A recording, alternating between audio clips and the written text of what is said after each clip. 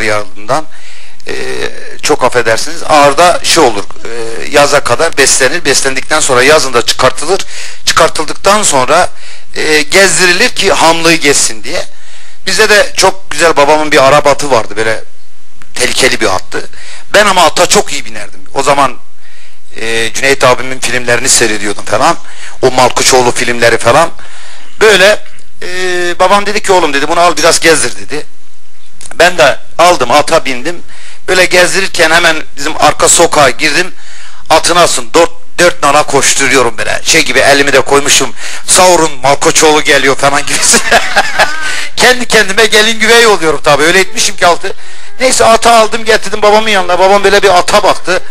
Atın her tarafı köpük içinde kalmış. Hamlı bir at. Bir tane bana patlattı, olan dedi ki oğlum bu ne dedi. Ben bir döndüm baktım, baba ne dedim. Dedi oğlum atın dedi. O şekilde o Malkoçoğlu'nun bizim hafızamızda böyle o Malkoçoğlu filmlerini falan seyrediyorduk Cüneyt abimin. Öyle bir anısı var bende. Peki çok mu özenirdin Cüneyt Arkın? Böyle adam dövmeye falan? Yok, o ata binişi benim çok hoşuma gidiyordu. Yani o Malkoçoğlu'nu başka değil yani böyle. Ya Cüneyt abi tabii ki çok dayak atıyor, o ayrı bir şey de. Yani biraz böyle maçoluk hani böyle falan, Polat Alemdar vakaları var mıydı? Yok, o yoktu. Yalnız o ata binişi falan, o özentisi vardı bende. Peki bıyıklar niye sonradan bırakıldı? Burhan Çaçan-Ata'dan bıyıksızdı, biliyor muydunuz? Evet, bıyık yoktu. Sonradan oluştu. Ona özendim.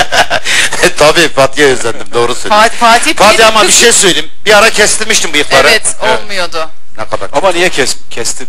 Olmuyordu. Ben kestim. Niye kestim? Elinizi öper, 22 aylık bir ikinci evladım var, Kaan. Öpemiyordum. Boladöke doyasıya öpemiyordum. Çocuğun cildinde tahriş oluyordu. Bıyığımı oğlum mu dedim. Vallahi dedim ben bıyığımı değil kellem bile keserim. Sonra niye bıraktın?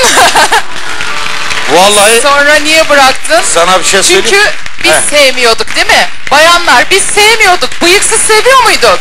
Bıyığı bıraksın diye ne yaptık? Bak kimler bıyıklı seviyor, bir alkışla duyayım bak.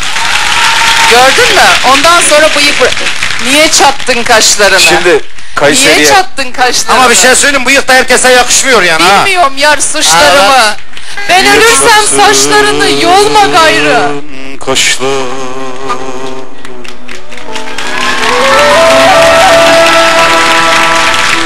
Bilmiyorum yar suçlar.